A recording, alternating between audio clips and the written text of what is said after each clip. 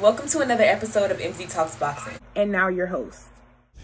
So many people have so much to say about Logan Paul, Floyd Mayweather. It was an exhibition. Let's get that right, people. Now, a lot of folks are talking about what Floyd should have did and what Floyd didn't do. There's a video that's floating around saying that Floyd knocked out Logan and woke him back up. I did not see that.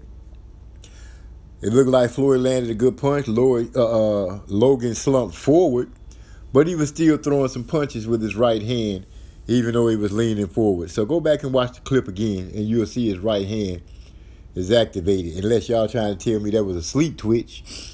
Stephen A. Smith and Skip Baby, they don't want to see it again. Oh, Floyd put a stain on his record. No, that's what you want. You want Floyd to take a loss so there would be a stain on his record. But there's no stain on his record. Mike Tyson had something to say. You know, people making assumptions that Floyd should have knocked out Logan. Well, let's bag it up a little bit. When we watched Mike Tyson and Roy Jones Jr., everybody thought there was going to be a knockout until they found out that Mike wasn't going to the head against Roy Jones. And it really wasn't a fight. They were just entertaining people. So how can you accept that from Roy Jones and Mike Tyson, but you can't accept it with Floyd Mayweather and a YouTuber? I don't get it. People really wanted to see Floyd Mayweather, the best boxer of this generation,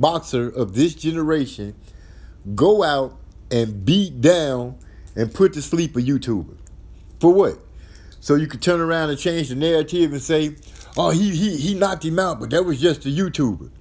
There's no win. There is no win at all. And for you boxers that are still professional, and I'm talking about you brothers, you better start paying attention. Stop hating on Floyd. Floyd has given you a lot of knowledge on how to promote yourself, how to earn your money, and have a good career. Now, promoting yourself and not staying in the gym handling your business so you can be the best at what you do, that will not fly.